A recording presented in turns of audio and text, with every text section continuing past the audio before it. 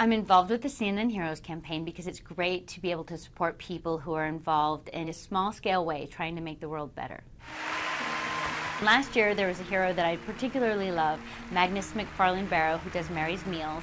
Today, we're feeding 460,000 children. The number's gone up. He's attaching meals for children to education, two really simple things in countries where people are experiencing real poverty and may not have meals or education.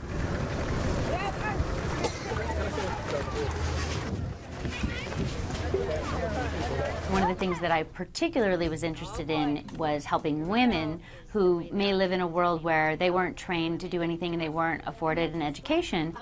Oxfam will go into these communities and try to help out.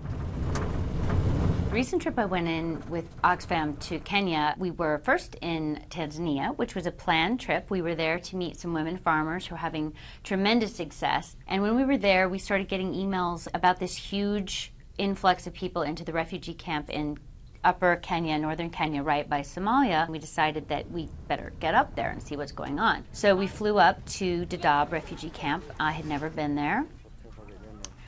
And it was shocking. It was really, really shocking. It's hard.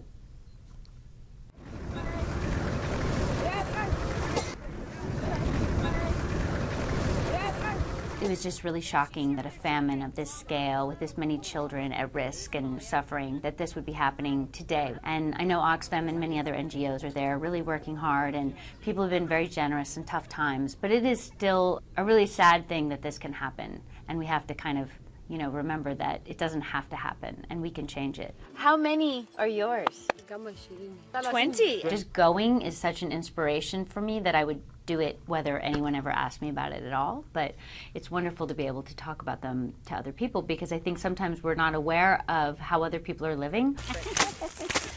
That's some hard work you do all day. There's so many negative stories in our news, and there's so many problems in the world, and there are good things happening, and there are people really trying to make a change, and it's wonderful to be able to meet them and be inspired by them and talk about them.